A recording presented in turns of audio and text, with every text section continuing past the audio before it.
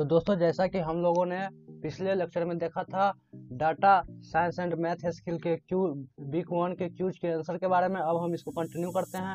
अब आज हम देखेंगे data science and math skill के वीक 2 के आंसर के बारे में। तो यहाँ से आप देख लीजिए, सिंपली यहाँ पे हम क्लिक कर लेते हैं वीक 2 को, और वीक 2 में से आपका जो पहला क्यूज है उसको हम यहाँ से चूज कर लेते हैं। तो आप देख सकते हैं जैसे कि मैंने पहला क्यूज पर ऑलरेडी कर लिया हुआ है, तो यहाँ से अगेन मैं आप लोगों के लिए यहाँ से फिर से स्टार्ट कर लेता हूँ, और यहाँ से ट्राई अगेन पे क्लिक करके मैं फिर से आप लोगों को पहले क्यूज के आंसर को बता देता हूँ। तो यहाँ से पहला क्यूज का जो आंसर हो जाएगा, जो फर्स्ट में जो लिखा हुआ है, तो यहाँ से आप देख सकते हैं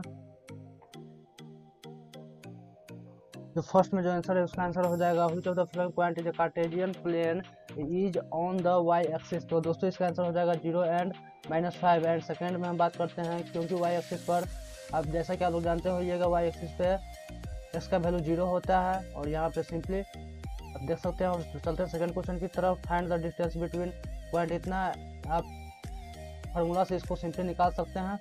इसका आंसर हो जाएगा दोस्तों √2। एंड बात करते हैं अगले क्वेश्चन की तरफ, और अगला क्वेश्चन जो दिया हुआ है, find the point slope from the equation of the that goes between a = 1,1 and b = 5,3। तो इसका आंसर हो जाएगा दोस्तों y -1 एंड 1/2 x -1। तो पहला जो ऑप्शन है आपको वही क्लिक करना है। इसके बाद यहाँ से चौथा क्वेश्चन देख लेते हैं।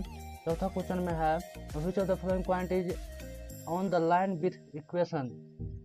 ये जो इक्वेशन दिया हुआ है उस पॉइंट पे ये इसका कौन सा आंसर हो जाएगा दोस्तों। तो इसका आंसर हो जाएगा आपको 2 एंड 1।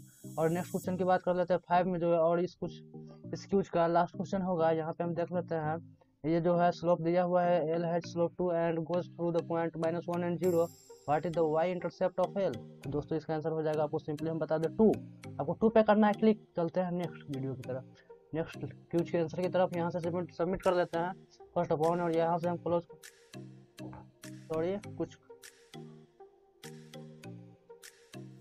अब हम सेकंड क्यूज की तरफ बात कर रहे हैं। यहाँ से जैसा कि आप लोग देख सकते हैं 100% ग्रेड आ गया। अब हम सेकंड क्वेश्चन दोस्तों, जैसा कि आप सेकंड क्यूज जो है इस वीक का, यहाँ इसमें 6 क्वेश्चन है। यहाँ से हम रिज्यूम कर देते हैं, और यहाँ से जो आपका आंसर है उसको हम रिज्यूम पे क्लिक करके स्टार्ट कर लेते हैं। और यहाँ से आप देख लीजिए फर्स्ट क्वेश्चन जो आपका दिया हुआ है स्क्रीन पे, सपोज करके कुछ, सपोज दैट ए = 2, और ये पूरा आंसर क्वेश्चन देख लीजिएगा। मैं इसका सिंपली आंसर बता देता हूँ। इसका आंसर हो जाएगा f(1) = 5 f(2) and 8 5, f(2) = 8, and f(10) = 40। इसका आंसर हो जाएगा। इसके बाद सेकंड क्वेश्चन के बाद तरफ चलते हैं। इसका ये जो सेकंड क्वेश्चन है इसका आंसर अब मैं डायरेक्टली आपको बता देता हूँ। इसका आंसर हो जाएगा t of a = t plus and t of a = h। ये जो सेकंड आंसर है ये इसका आंसर हो जाएगा।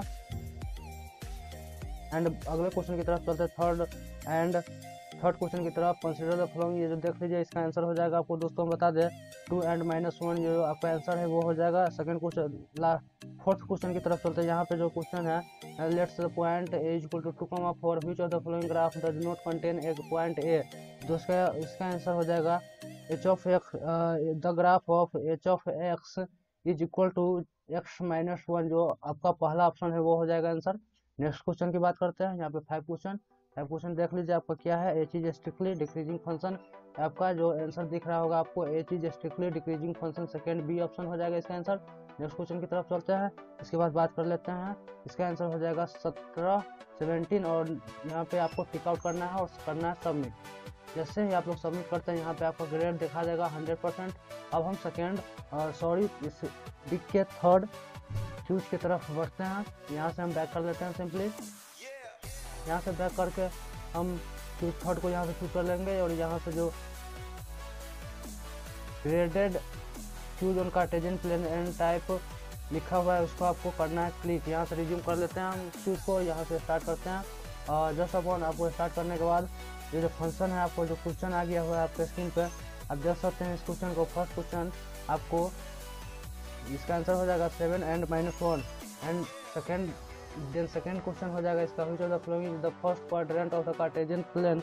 इसका आंसर हो जाएगा दोस्तों 7 एंड 11। थर्ड क्वेश्चन है, आप देख लीजिए इसका आंसर हो जाएगा थर्ड का ऑप्शन सी हो जाएगा। ऑप्शन बी जो सेकेंड नंबर पे जो सी ऑप्शन है उसको आपको क्लिक करना है।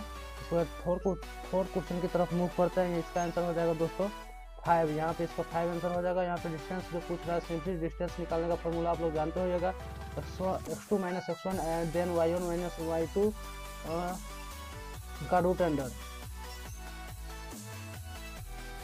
सॉरी फ्रेंड, इसका फॉर्मूला होता है y2 माइनस y1 का whole square plus x2 minus x1 का होल स्क्वायर का अंडर रूट।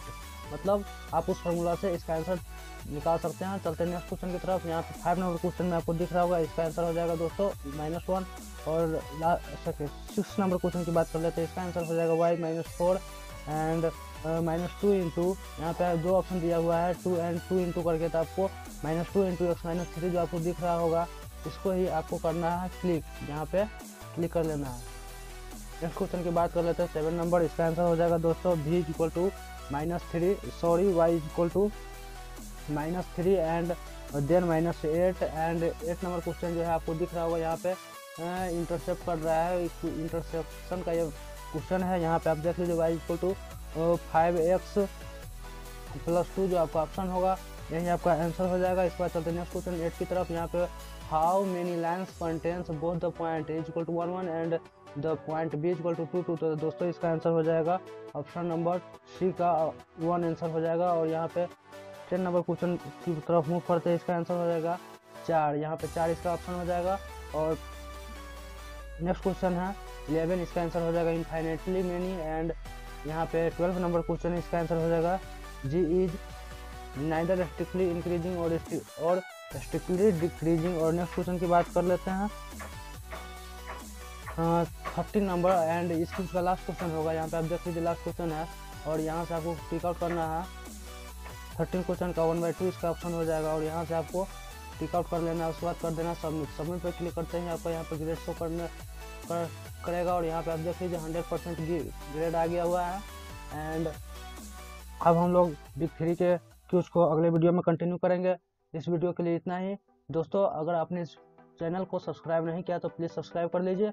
और ये जैसा कि आप लोगों को मैंने बोला था कि ये जो वीडियो है, ये जो लेक्चर है, ये जो टॉपिक है, ये जो कोर्सेस है, ये बहुत ही अच्छा है। इसको अपने दोस्तों के साथ ज़रूर शेयर कीजिए। एंड आई होप यू कि आप लोग इस कोर्स को अच्छे से कर रहे होंगे। एंड मिलते हैं अगले वीडियो में, तब तक के लिए